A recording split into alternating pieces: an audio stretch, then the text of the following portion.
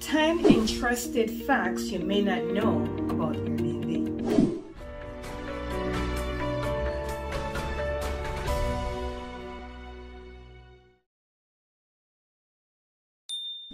Hey guys, my name is Sills. I'm a licensed realtor here in the Central Florida area. I specialize in Airbnb properties. We manage and host them as well, and we also own Airbnb properties. So we're very familiar with the Airbnb space. Today I want to do a video on 10 interesting facts you may not know about successfully operating an Airbnb property, right? The first thing I want to say is I'm in Central Florida. I'm in the Orlando area. Orlando itself, Disney World is in Lake Buena Vista, the Kissimmee area. It's about 20 minutes away from the Orlando International Airport. Orlando itself does allow short-term rental, but you have to live in the property to do Airbnb through them, unless you buy a condo hotel there in Orlando. So most people are buying in Kissimmee, Lake Buena Vista, Davenport, Claremont, which is closer to Disney World. SeaWorld and Universal are in Orlando, but you can't rent an entire unit here, so people tend to travel from the Kissimmee area back to Universal once they're staying in the area. And once you're staying in the area, everything is about 15 to 20 minutes away, give and take traffic. So that's kind of what's important. So the first, number one, 10 interesting things I'm going to do. The number one is you could self-manage. You could self-manage your Airbnb. You don't necessarily have to get a property management company. The second thing is automation. Automation is what's going to allow you to self-manage the property. So what does automation look like? It looks like having a smart lock, so you could have contactless check-in. Having a smart thermostat and having it programmed so if any exterior door is open, it will shut itself off after 5 minutes. Having Noiseware. Noiseware is a software that's installed in the home which will regulate the level of noise. So if it's a lot of noise, it will alert you on and up on your phone, and then you know that there's a party going on.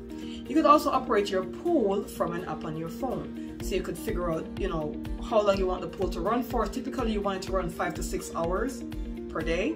You could regulate if the pool heat is on, how long you want it to run for. You want to do 8 to 9 hours a day if you're doing the pool heat, that kind of thing. So everything is automated, right? Automated check-in. You could also automate it that when the guests key their code in on the front door, it will automatically disarm the alarm. So you don't have to worry about the alarm going off and being called because the alarm is on, right? So those are some of the stuff you use to automate. So automation is going to be important. The next thing is having a great team. You want to have really good house cleaners, and you want to use more than one, right? You don't want to have just one house cleaner, because if that house cleaner gets sick or can't come and you have one property, then what are you going to do? So you need to have a house cleaning company or a house cleaner you could trust. You need to have a handy guy on your team as well for stuff like clogged toilet, changing the AC filters, stuff that goes wrong. They break a chair, they break something, stuff that can be fixed during a turnover. So if you have like a guest check out today, somebody's checking in tomorrow, they broke a table chair, stuff like that, you want to have your handy guy ready. So it's very important for you to have a team. The next thing is Airbnb can give you passive income when you have it automated and when you have a good team by your side. Now you can hire a property management company and they'll do all this stuff for you, but make sure you check your property management company and know that they will be there for you. So if there's a call, an emergency call, somebody's going to be there to take care of that for you.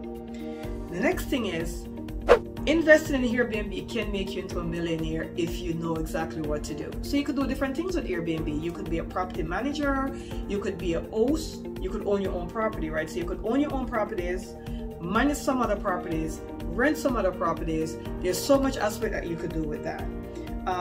Also, if you're automating, then you could manage the Airbnb from anywhere, because everything is going to be nothing but an app on your phone. All you got to do is check in on your app or have the app alert you to certain things. So that's going to be super important. You also want to make sure you're picking the best properties, right? So if you're in the Disney World area, you want to make sure you're not more than 30 minutes away from Disney. If you could be 15 minutes away from Disney, that's even better. But if your goal is to market to the people going to Disney, Universal, and SeaWorld, then you want to be within 15 to 20 minutes of that, no more than 30 minutes. And this is with traffic, because we're going to factor in traffic. It gets very trafficy here every day, actually.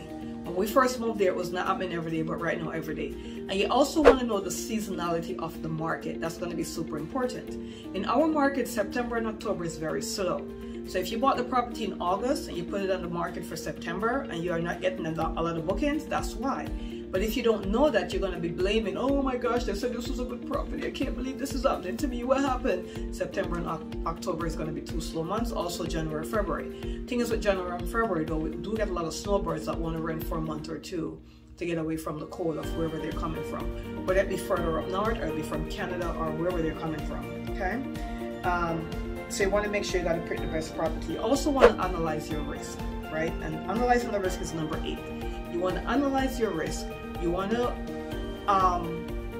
cut down on the risk you could cut down on, like what we call it calculated risk. This is the reason why automation is so important, because the more you automate your home, the less riskier your investment will be. The more you're able to control stuff, you're able to control the thermostat or lock the thermostat so they can't bring it over a certain temperature, right?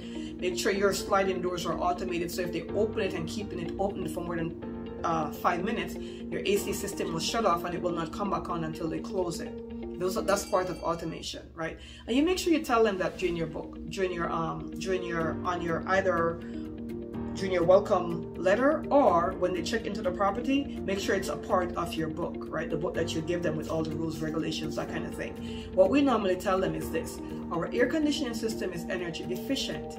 If any exterior doors are open for more than 5 minutes, the air conditioning system will shut itself off and it will not come back on until all the exterior doors are closed.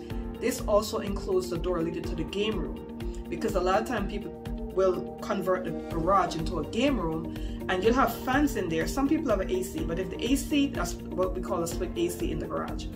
If the split AC is not on and they keep that door open and just have the fans going, it's going to kill your air conditioning bill, because all that hot air is coming out of that garage, right?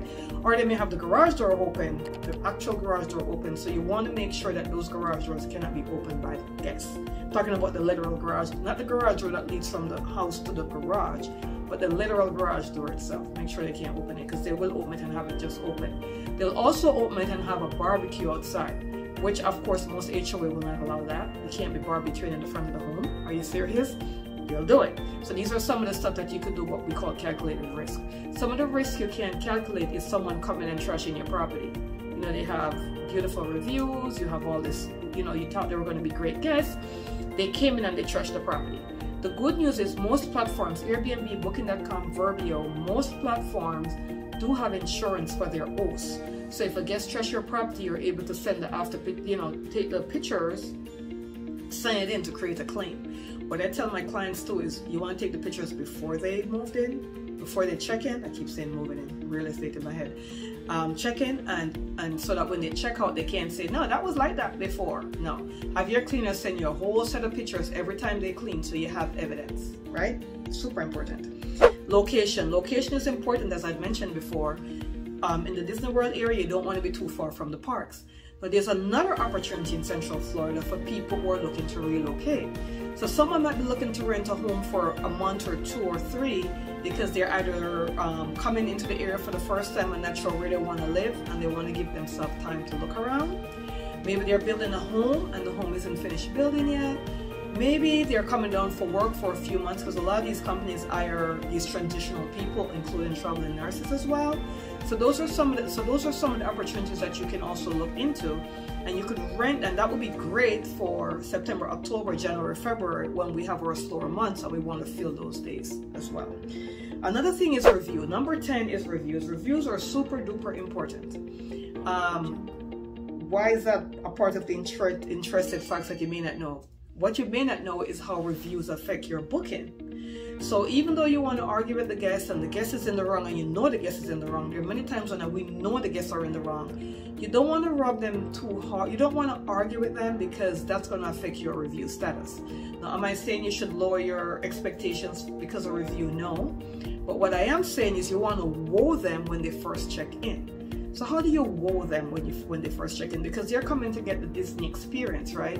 And if you're telling them, hey, you don't have to rent a Disney hotel room, you can rent my pool home over here, then they're going to expect the same expectations, even though you have nothing to do with Disney World. But you have to realize that in the guest's mind, they want to experience the whole Disney package. So you want to woo them when they check in. And how do you do this? By what you leave out for them. You know, do you leave out water, coffee, snacks, a bottle of wine? If you know they're having a birthday, do you leave a birthday cake? Do you leave a bouquet of flowers? What are you doing? You have to do things to wow them, to give them this whole experience. And why do you want to do that? You want to do that so if there's any issues in between in their stay, any issues at all, the remote isn't working, a light bulb is blown, the toilet got clogged, the pool isn't hot enough, all the stuff that they're going to complain about, in wowing them, they might take it a little bit better because they might approach you a little bit different. It may not be an aggression when they approach you of, I pay for pool heat and the pool isn't hot enough, or whatever they approach you with. It's going to be, oh, hey, I'm so sorry. I really love the home. I love what you left such a good package for us. We really love it. Just want to let you know the pool is not as hot as we thought it would be. And then you could deal with that. Would that be it's not the correct temperature, or maybe they expect it to be as hot as the spa, which will never happen, but these are stuff you'd explain to them. But they'll approach you differently as opposed to just, I've gone to so many Airbnb properties and they just leave the bare essentials for the guests. It's like, okay, guys, here it is. I don't know what they're charging, obviously, but some of the properties I've been in, just showing, you know, just in my daily real estate life, I'm like, I would not stay here. Like, there's no wow factor. There's no nothing. Nothing is left out for the guests but the bare essentials, and we don't work like that. So these are some of the things that you may not know about Airbnb if you're looking to buy an Airbnb property. We offer complimentary consultations. We could do it by phone or by a Zoom call. Number 477-991-4713. You could call that number or leave a text there, and just let us talk with you. Okay, so if you're looking to do an Airbnb investment property in the Central Florida, Orlando area, we invite you to give us a call for a complimentary consultation so we could walk you through what are some of the do's and some of the don'ts in the area. Thank you so much. My name is Sandy Sills. I'm a licensed realtor here, specializing in Airbnb investment properties. Thank you so much for watching.